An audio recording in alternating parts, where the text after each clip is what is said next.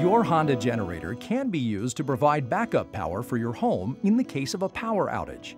Please see the generator safety video for proper outside placement of your generator when providing power to your home. There are two methods of using your generator to provide power to your home. The first method is to power a device or devices through the use of quality extension cords connected from the generator directly to the device you wish to power. This method will work fine if you only want to power a limited number of electrical devices. The more convenient method is to directly connect the generator to your house wiring system using a transfer switch. This special box allows you to direct generator power to selected outlets, appliances, and use existing switches in your home safely. The transfer switch should be installed by a qualified electrician to ensure a proper installation. A transfer switch operates by disconnecting the selected circuits from the power company supply.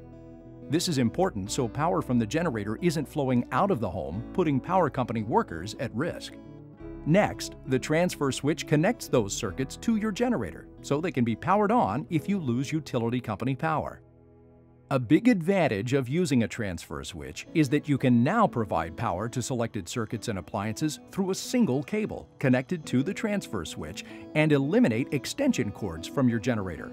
It also provides you with an opportunity to use a more sophisticated transfer switch like Honda's UTS that automatically provides power to household devices based on priorities that you provide. This maximizes the generator's output and, in certain cases, can actually make it possible to use a smaller generator.